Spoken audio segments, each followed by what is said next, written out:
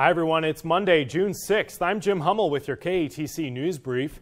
We start in Jeff Davis Parish, where state police are investigating a deadly hit and run involving a bicyclist.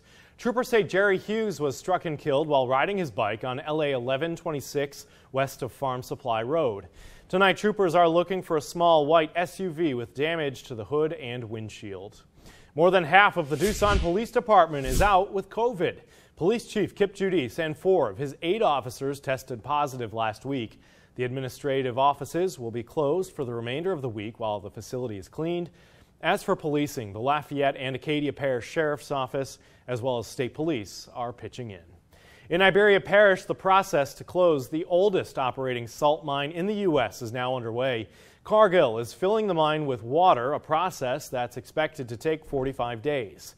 During that time, no one will be allowed within 800 feet of the mine. Nearby tourist attractions like Tabasco will not be affected. In Lafayette Parish, there's new leadership at the NAACP. Ravis K. Martinez is the new unit president for the local Lafayette branch. Martinez says as an organization, they'll reimagine, reset, and re-engage with the community.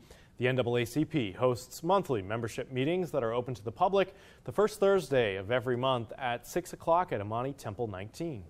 Let's get a check of the forecast now with Chief Meteorologist Rob Perillo. Hey, Rob. Hey, Jim. Weather-wise, we're talking hot and humid weather. Typical, but it's actually going to get a little bit hotter, a little bit more humid. Overnight tonight through daybreak Tuesday, mid-70s your low instead of lower 70s. Rain chances staying low again for your Tuesday. Mostly sunny skies. Temperatures topping out a few degrees hotter than Monday. Lower 90s with that heat index right near 100. And as we head into Wednesday, more of the same, mid to upper 70s to start, and we'll get into the low to possibly the mid-90s for the afternoon. Slight rain chance, though, on Wednesday in the 20% range. So overnight tonight, temperatures gradually get down into the mid-70s. We'll be lucky if we get 75 for a low. And then tomorrow, 92, the high, heat index near 100, and we'll keep rain chances at 10% or less tomorrow, 20% on Wednesday. But overall, getting hotter and more humid with temperatures in the mid-90s, heat indices getting up to 105, perhaps 108.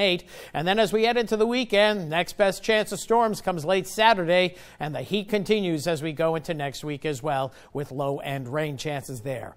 That's it for weather and news. Stay with KATC, KATC.com, and social media for the very latest.